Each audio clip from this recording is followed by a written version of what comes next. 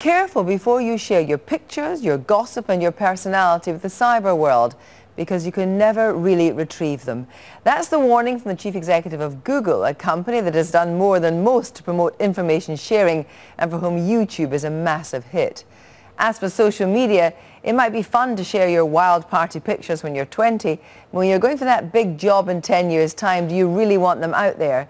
Google's boss thinks we may be forced to change our names and our identity to escape our cyber past. So we sent Stephen Smith to do just that, though in his case, he had to make his life more exciting. His report contains flash photography and some very poor jokes. Like most people who work for the BBC, I joined for the copper-bottomed pension scheme. But a little recognition wouldn't go amiss. Sorry, excuse me, are you Stephen Smith? Well, yes, I am, actually. Oh, Maybe you've seen my... Oh, no, sorry, you just dropped this?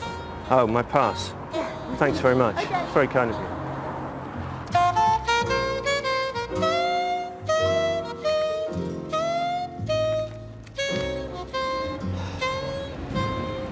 Michael Crick. He's just got profile to burn. I'm waiting to see someone who says he can boost my image. Simon? Close enough. Oh, you must be David. Yes. Hello, David. Hello. Thank you very much for coming. A pleasure. Got you a cup of tea. Thank you. The thing is, David, well, you've probably seen me on TV, right? That Dormer Windows advert, yes.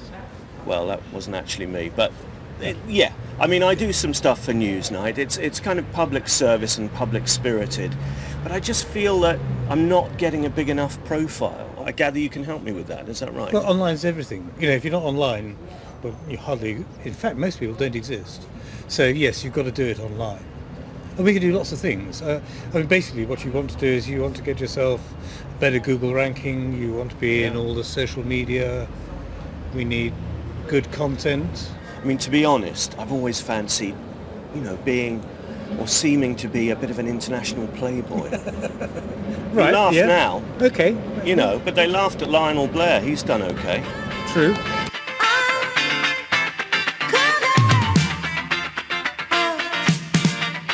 I'm getting some high-quality photos taken for my relaunch. I can't wait to see the results. I've had to take my image seriously, since a warning about people putting all their information online from, of all people, the boss of Google, Eric Schmidt, went on. I don't believe society understands what happens when everything is available, knowable, and recorded by everyone all the time. We really have to think about these things as a society. People do sometimes say that they have got nothing to fear, nothing to hide, why should they worry about it? But actually everybody has got something that they'd rather not catch up with them later. And this can be shown quite clearly by flashing someone a photograph of when they were young and they're embarrassed and they blush and they say, oh, put it away. You know, it's the standard of every single wedding speech. This will be played to us all the time if all this stuff hangs around online. Say when? Back at my photo session, they say the camera never lies. But what about the internet? Can some gingered up pics help to give you a new image online?